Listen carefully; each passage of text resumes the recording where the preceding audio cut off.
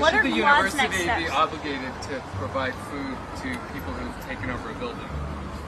You should allow basic, I mean, it's crazy to say because we're on an Ivy League campus, but this is like basic humanitarian aid we're asking for. Like, could people please have a glass of water? But they did put themselves in that very deliberately. No problem, sir. You said you had a problem, you right? You to leave. Bro, I'm an African American. You are a white man telling me to leave a part of the campus. You want me to go to Jasmine Rush and show her a photo of you? You just spilled my drink. You just spilled my drink, and you're blocking my child stroller from moving forward. That's a little weird, bro. You're acting a little weird, bro. I mean, I think right now you're acting a little bit Nah, you're gonna have to get out of my face, bro. Sorry.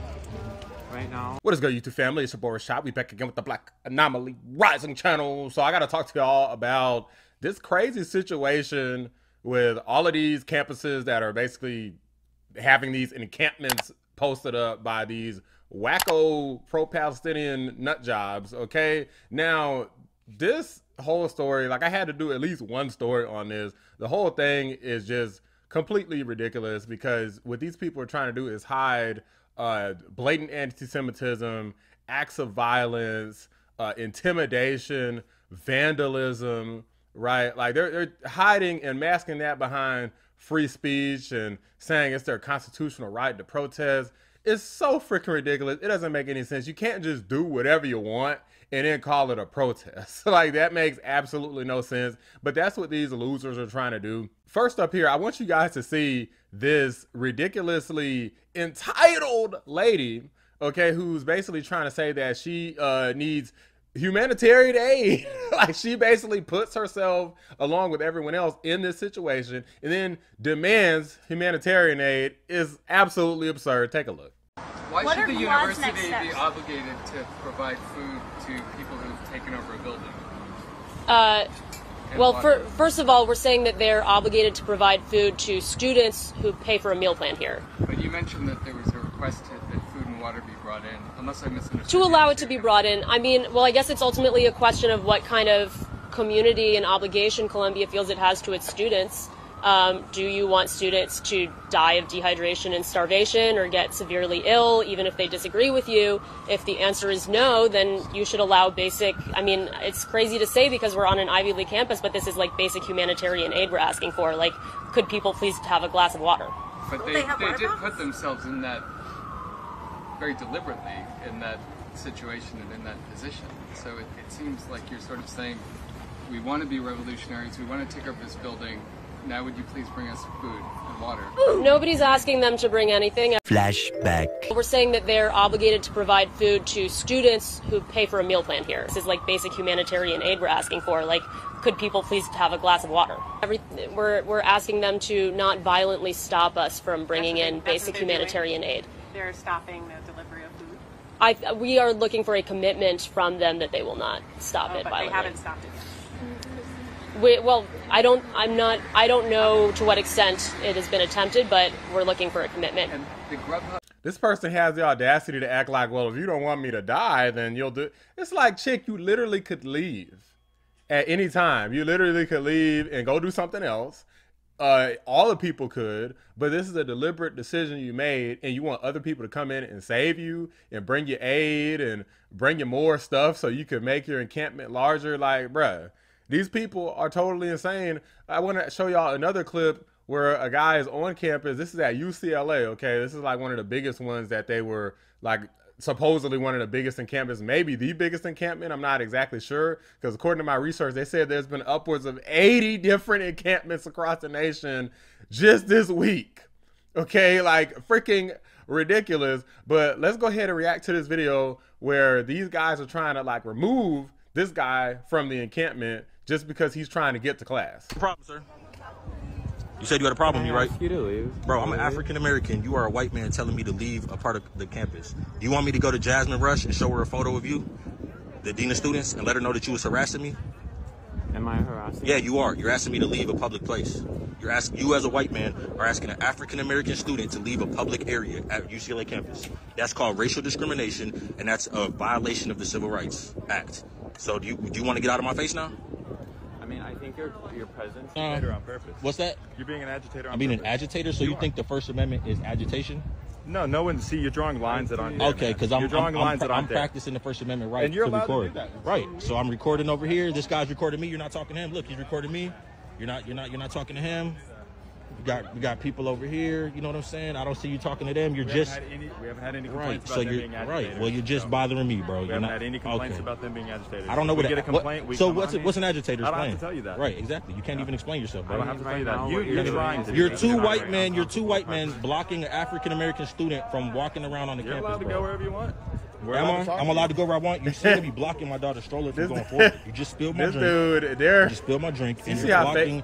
You see how fake these people are? Like, oh yeah, you're allowed to go wherever you want, but not within the encampment, right? Because he's literally blocking him. Like they're being fake and they're being totally obtuse on purpose. Blocking my child stroller from moving forward.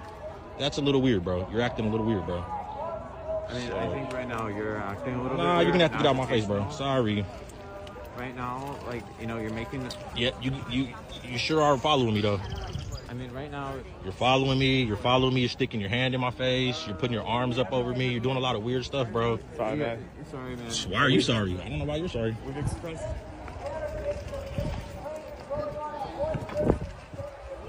don't know why you're sorry, bro. Did a dude just run away to get back up? Did y'all see that?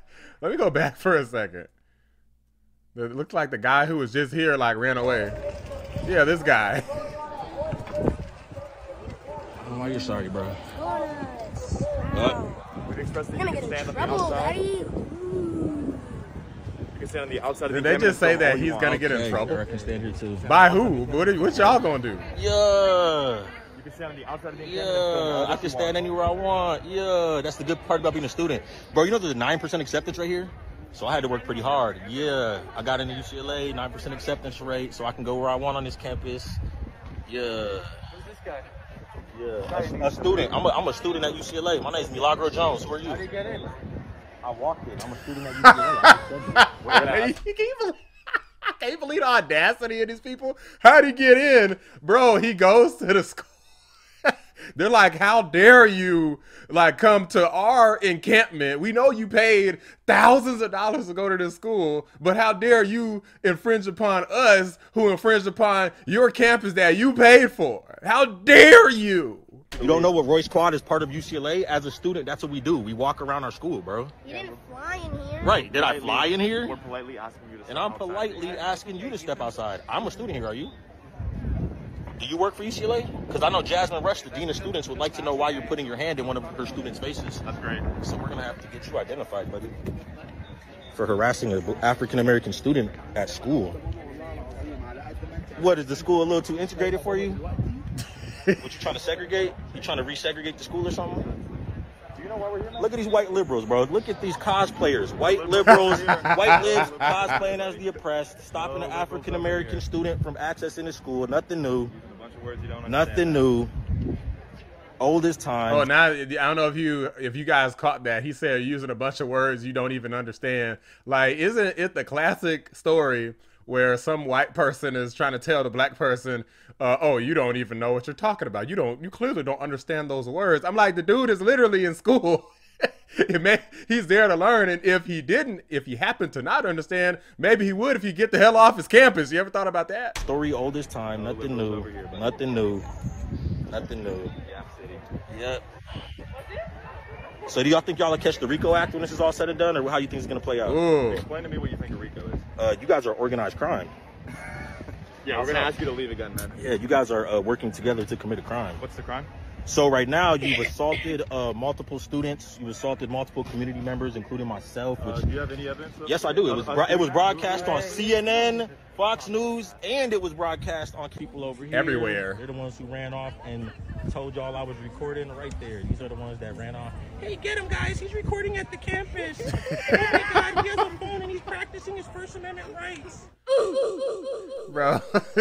Okay, this dude is clearly trolling. Okay, but I found it to be hilarious. And that's the thing is, it's not just going to be as simple as the violence. I do think that absolutely they should charge these individuals, the ones who did the violent acts. But in my opinion, anybody who's at this encampment who took place and actually setting it up, absolutely they should be suspended from the school, expelled from the school, even some jail time, because I know if it was a college that I went to and I couldn't go to school because some nut jobs decided that they wanted to wave Palestine flags and set up an encampment just so they could feel important about themselves, right? Feel like they're fighting for some big important issue, then yeah, I'd be freaking ticked off, okay?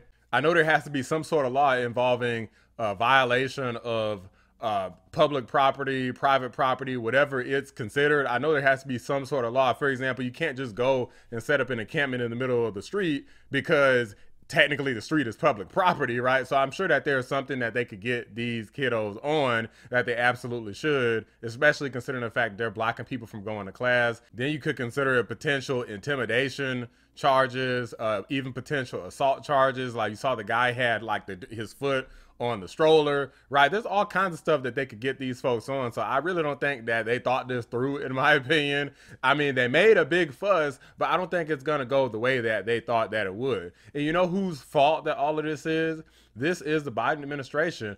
I feel like all of these pawns, I mean, that's basically what I consider all of these free Palestine wackos, is basically just a bunch of pawns for other governments, right? Like everybody knows that the people who are the easiest to indoctrinate are the younger people, right? Like they've have these people convinced that they're on the right side of history and that they're smarter than everybody else, neither of which is true. But essentially these people have become tools for any type of propaganda that revolves around feeling as though the victims are whoever the people of color are and the white folks are the bad ones. So since most of the Jewish people are white, they're like, oh yeah, these are clearly the bad guys, right? Like whatever the history may be, right? Like there's all kinds of history between the Jewish people and the Palestinian people, and that history, whatever it was, has fallen apart, and Hamas chose to attack them. Now since Israel's fighting back in ways that these students don't agree with,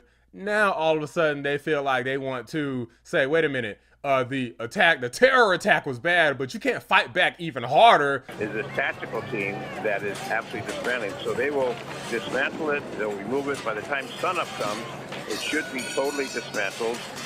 Those that were occupying will be taken into custody, or if they want to leave the scene. But as I heard just a few minutes ago, many of the people that were inhabiting this camp were not students at UCLA, and we knew that there were activists that were there strictly to defy law, to defy the rule, and to establish this for a particular reason, which is what you'll find. Many of those are not students. They're just activists that were there for their particular purpose. As we see them carrying away in the plastic cups, we have a number of sheriff's buses, we have the processing, but when they amass hundreds and hundreds of officers for this particular purpose, it is for a genuine purpose, not a bluff. A lot of people thought at midnight, at 1 o'clock in the morning, it was a bluff. It wasn't a bluff. They were just waiting for the right time when they could do this with safety to the officers and safety to those that were housed inside this encampment, which was totally, completely illegal at UCLA. They wasn't going to continue. They weren't letting it continue for days and days and days. It came to that time. We're going to take it down and let's move. And they had all the resources there. The tactical teams moved in.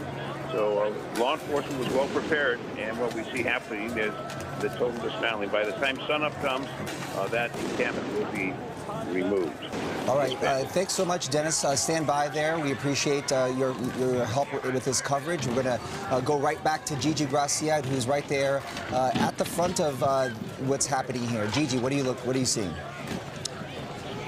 Well, protesters just set off another fire extinguisher, leaving the officers that are up close in a cloud of smoke from that fire extinguisher. Off to the left, you see them flashing their flashlights, continuing to focus their flashlights on the officers' eyes. I can tell you that can do some serious damage. And there's another table that's flying over the metal barriers.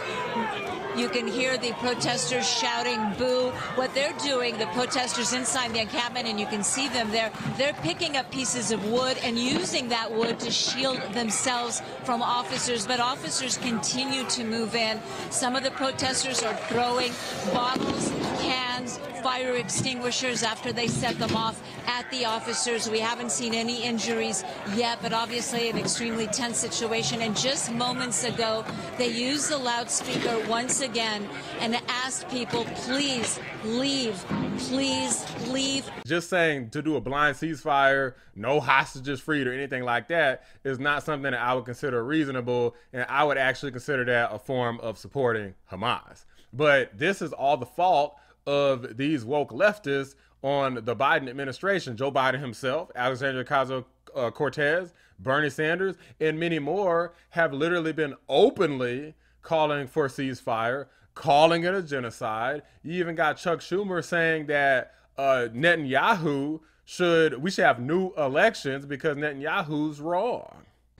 If you want to know what an unfolding genocide looks like, open your eyes. It looks like the forced famine of 1.1 million innocents. It looks like thousands of children eating grass as their bodies consume themselves while trucks of food are slowed and halted just miles away. It looks like good and decent people who do nothing. I think what he's doing is a mistake.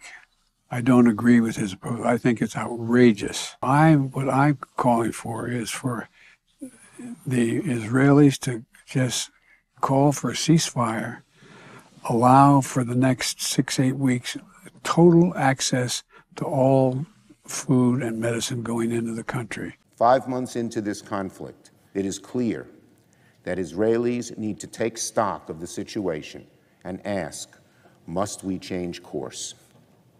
At this critical juncture, I believe a new election is the only way to allow for a healthy and open decision-making process about the future of Israel.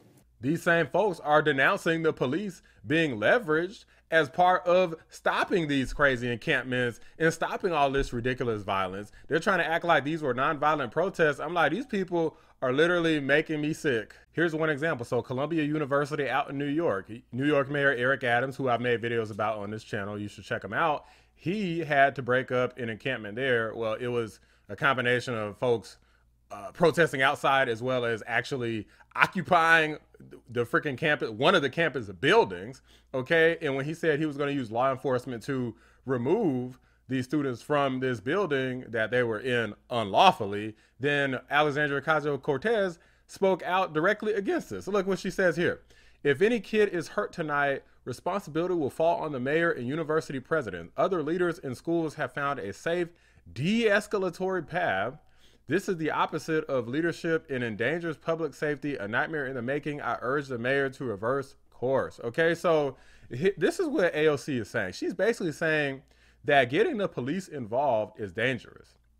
Now, why is getting the police involved inherently dangerous? It shouldn't be, presuming that these people don't freak out and attack the police, which a lot of people obviously did. I mean, I'm sure a lot of you have seen the videos prior to this one where people have done this. Then there's really no problem. And they literally didn't even bring any live ammunitions to any of these types of situations. Okay, they brought a bunch of like rubber bullets and smoke bombs and stuff like that. Okay, so was there some violence that people could hit each other with batons and flags and all kinds of other stuff and pepper spray? Yes, but guess who was doing the majority of that? The protesters, not the police. Okay, so when people try to act like, oh, the police are going to cause like this extremely violent circumstance, now we're in the aftermath. There's hardly been anyone injured in this entire situation. There's a couple protesters have been injured, probably injuring themselves trying to fight the police. Okay, but you got people like AOC who basically just wants them to not do anything, even though they gave all these students all kinds of warnings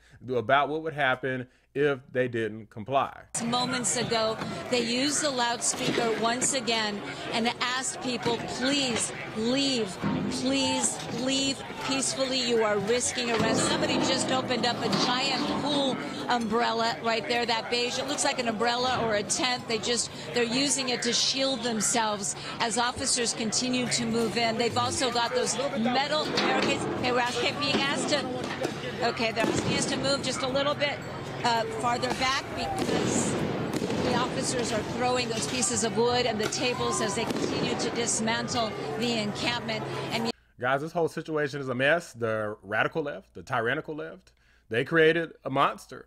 Okay, and it's really time to take Old Yeller out back, because this is the monster of your creation, and sometimes you got to deal with the monster that you create. And if you can't, then you're going to have to get somebody in there who can. This is why we need Trump, so that people in situations like this will not occur. Like, this happened across the nation. They worried about J6. You got nationwide campuses being shut down, including several here in my state of Georgia. Okay, this is definitely not a good situation, and these people should be ashamed of themselves for still calling all of this stuff a genocide, having anti-Zionist views, anti-Israel views, anti-Semitic views, right? Calling out Netanyahu, right? They're amping the flame, they're fanning the flames that's causing all of this unrest in America, and still not having people with any sort of patriotism, with any sort of care for anything that's actually happening here. Instead, they're too busy caring about everything else, including a bunch of people who don't even go to the schools. Imagine somebody who don't even go to the schools coming in and shutting the school down, saying, hey, we're going to form an encampment here, and anybody who tries to walk to class, we're going to prevent them from coming into our safe space. It's like, bro, the campus is somebody else's space. You can't just come in somebody else's space and then block them from coming into their own space. Imagine somebody coming to your house like, hey, this is our house. We're protesting in your house, so you can't come in here. Like, bro, you better get the hell up out of here before I beat you up. Anyway, drop a like on the video. Subscribe to the channel if you're new. I appreciate y'all watching the Black Anomaly Rising channel. I'm out. Hey, get him, guys. He's recording at the campus. Oh, my God. He has a phone, and he's practicing his First Amendment rights.